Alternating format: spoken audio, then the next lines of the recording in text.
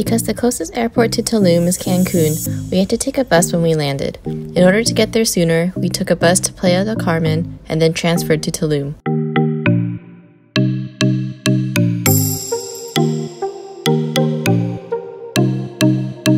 Once we settled in, we went to gather some supplies while stopping for tacos.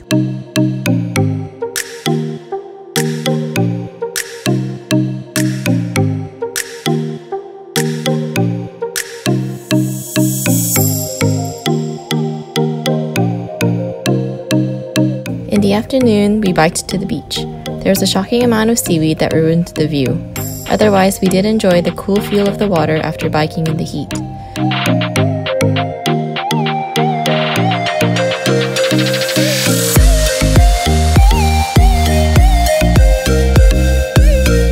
For dinner, we decided to eat some Thai cuisine along the beach.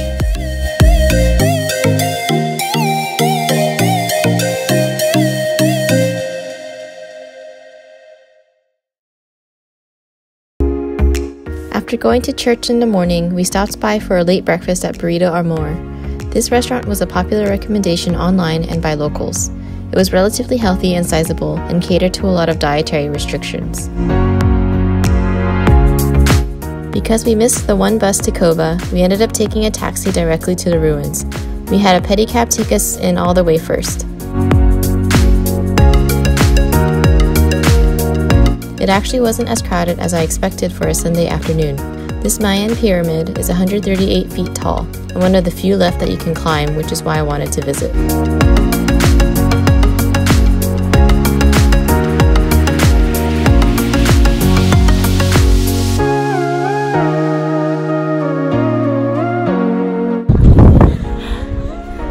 We're about halfway. Halfway. See behind us?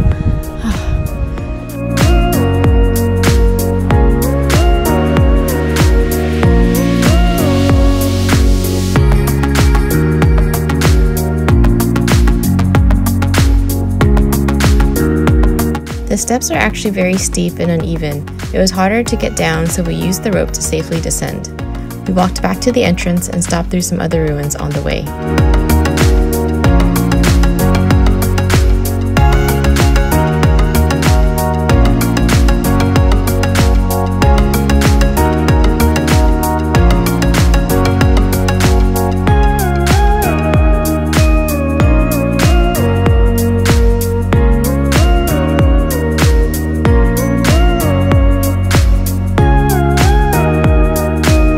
Once we got back to Tulum, we had a late lunch at a taco shop near the bus station.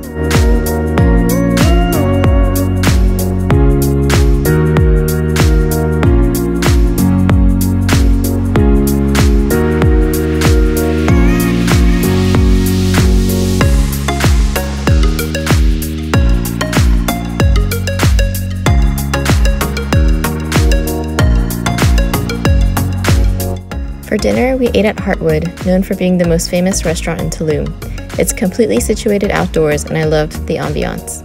I made the reservation here a month in advance. When you are seated, your waiter brings you a chalkboard menu with what's available, as the menu changes daily.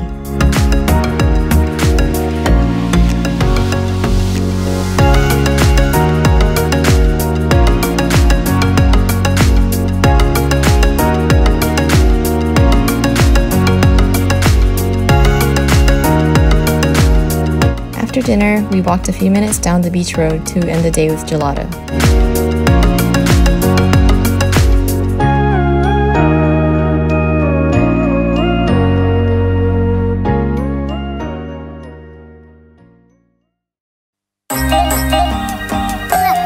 On our third day, we caught an early bus to Valladolid, a city an hour and a half away from Tulum.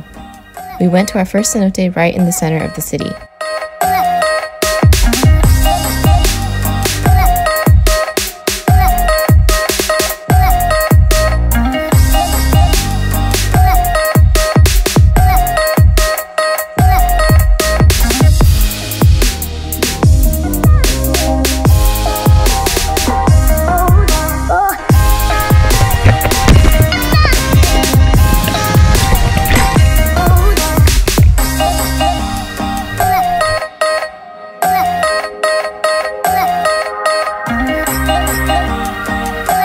Afterwards, we quickly walked around the city before we took our next bus to Chichen Itza, one of the largest Maya cities.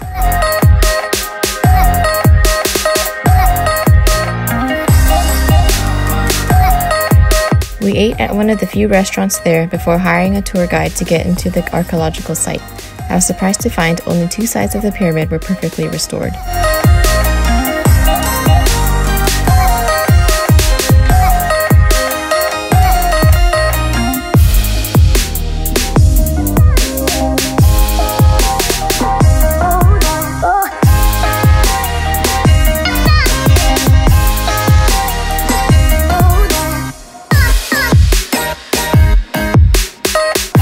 Back in Tulum, we picked a place for dinner that served empanadas since that was what I was craving.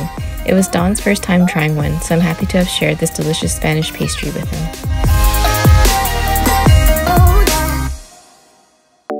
The 4th day was the rainy day on our trip, which worked out as we had joined a half-day snorkeling tour. Our first tour was at Dos Ojos cenote.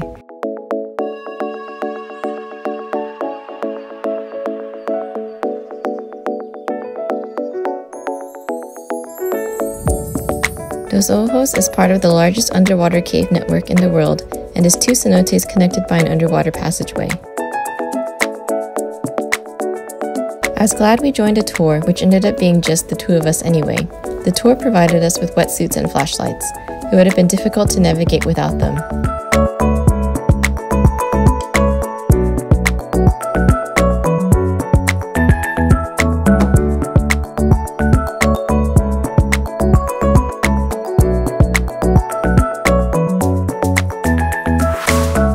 The second cenote we went to was Grand Cenote. You're required to shower before entering the area. Luckily, there's a line through the cenote that can help you if you're not a strong swimmer like me.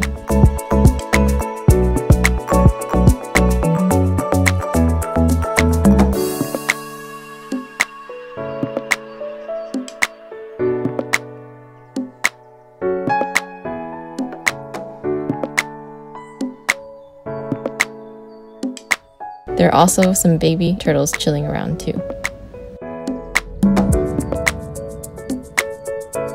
We ate a light meal after snorkeling because we were both lightheaded after the tour.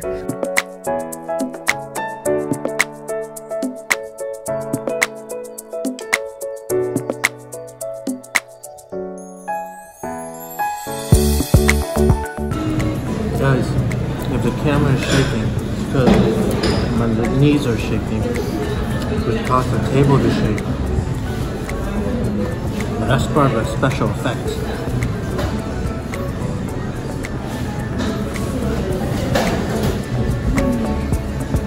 We rested the whole day afterwards due to the rain and because we were both getting food sick from something, but that didn't stop me from trying this hole-in-the-wall empanada place nearby.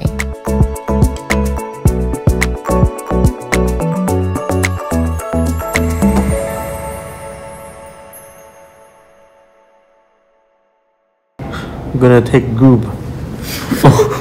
Understand? Goob! Goob! Goopé. Come on, Goop. Make her feel better.